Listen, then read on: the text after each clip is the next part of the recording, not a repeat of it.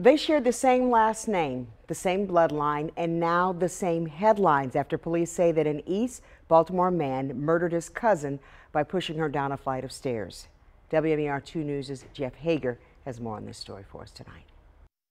When police entered this house on North Curley Street for a report of an assault, they discovered 33-year-old Shanlette Lewis laying in a pool of blood inside her front door. She died from her injuries 2 days later, and now her cousin, 31-year-old Demetric Lewis, faces charges in her death.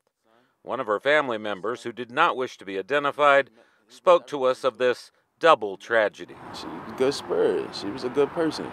She ain't deserve it. She ain't deserve it. I mean, little argument.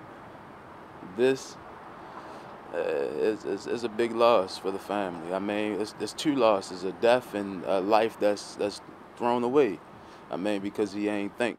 According to charging documents, Lewis got into an argument with his cousin, threatened her, and then pushed her down the stairs to the basement, where she hit her head on the concrete floor. Allegedly, he then carried her upstairs, grabbed her by the shirt, and dragged her through the kitchen and living room, leaving her by the front door. He then fled from the home before police arrived, and 2 days later, she died from her injuries.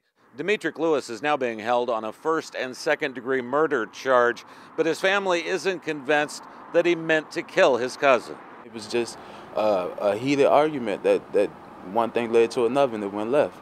But I'm quite sure it was accidental. Yeah, definitely. Definitely. I mean, he loved her just like she loved him. But I mean, you know, it's tough love out here.